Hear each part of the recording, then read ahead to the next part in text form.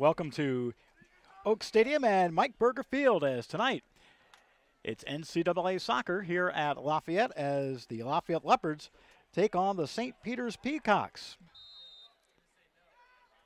Medee kicks it toward the net, first opportunity, and a save for Levy. So the first time Levy sees the ball, and a nice move here as it goes forward. Here's a shot. It is tipped and finally swept away by Julian Plummer. So that is the first time that Plummer has shown why he is a preseason All-Patriot League selection. And a corner coming up here. Toward the box, and Levy skies and makes the save.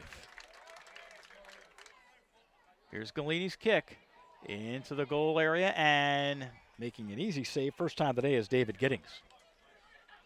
See Ryan Egan playing forward, and the Leopards trying to get a break on the far side with Bigiani. Plays back for Egan, had a right foot on it but couldn't transfer to the left, and it's broken up. And it will be West. West trying to bend it, and a save made by David Giddings. Luke Fairlamb to put it in play. The left footer. And it's fisted away by the keeper, Sandy Levy. Fairlamb, so the third corner in this first half. The left footer, Fairlamb from England to the box, and Levy makes the save. Umanzer is a sophomore out of Morristown, New Jersey. So a corner here. Medee trying to bend it. It goes well beyond. It's headed back toward the goal mouth area. It is loose, a shot, and deflected away. And I believe it was Galini who deflected it away for the Leopards. And now the freshman, Fellman, does a nice job of breaking up the play. And here comes Anson. Marcel Medee gets it ahead here for Brancati, who has speed. Brancati had the best shot so far. Nice pass inside for Fairlamb. Left footer, stops, tries to go back to the left, slid and broken up nicely by the Leopards, Andrew Gonzalez.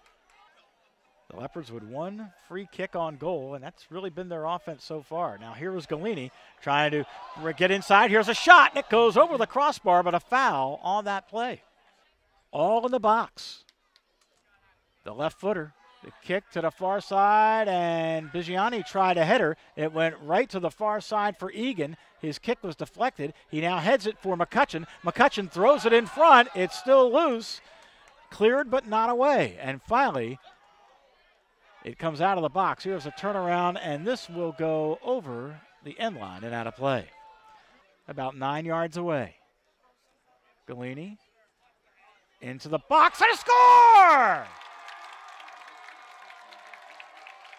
And I believe it was deflected by Eric West as it went past David Giddings, and Lafayette leads it 1-0. Brancati near the corner of the box. This one's on goal. It is headed, and it just goes wide. 27-13 to play here in the second half, and Sandy Levy's kick. All the way toward the box. It is headed by Brancati. It goes in front, and a shot turning wide by Tom McCutcheon. Tries to play forward. Here's the freshman, Daniel Fellman.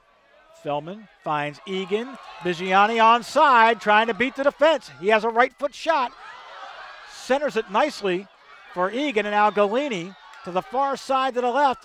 Here's McCutcheon, takes the shot, and it goes wide. Luke Fairlamb with a nice ball ahead for Marcel Medee. Medee on the left wing. Settles, throws to the top of the box, and it comes in on goal, and Levy's there to come out and slide to cover up. Egan and West all deep in the box. The kick in front, tried to bend it wide, and Lafayette almost had a hit. It looked like Egan was close to it.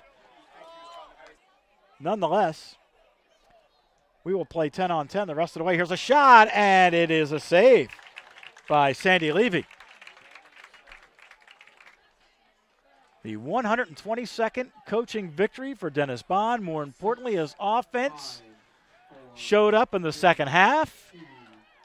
And Lafayette will win this match by a score of 1-0.